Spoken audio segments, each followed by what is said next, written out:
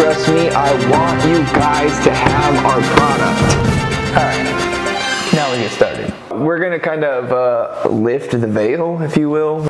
I want to talk about the material shortage. You know, we've been trying to express some of this to customers. Please list that link here so we can scroll down the page and we can see the fact that there's a worldwide stainless steel shortage. Meaning, if I order X amount of dollars from our mill, which is where we get the raw stainless to produce these material or these products with, if I order X amount of dollars and they're only bringing 10% of it, we can only make 10% of whatever we are going to make out of that material or that allotment or whatever. Well, why don't you guys order from more mills? Why don't you guys do this? Well, if the whole world is short on stainless material, it doesn't matter who you go to, they're not going to have it in stock to give you. We're going to be stuck on back order.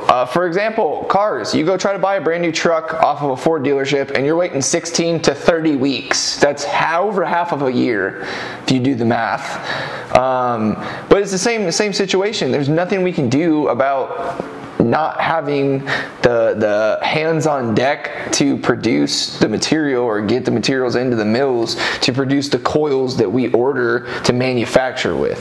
So please continue to bear with us. We've done a couple things on our end as far as we've made a few part numbers obsolete. A lot of Silverado products are no longer available. So if you have anything other than a crew cab short bed or a double cab regular bed, unfortunately we are not making any more cat back kits for that.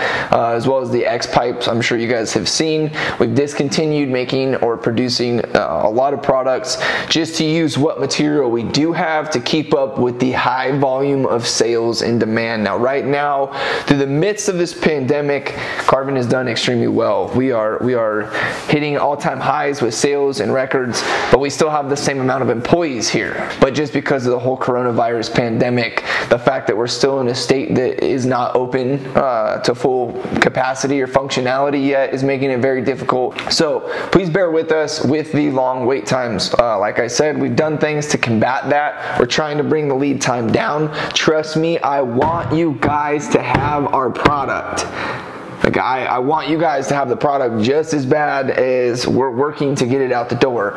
Unfortunately, there are things that arise or complications that arise in manufacturing that slow down the process. If you have questions, please give us a call, 951-817-5101. You can talk to my customer service lead. His name's Mitch.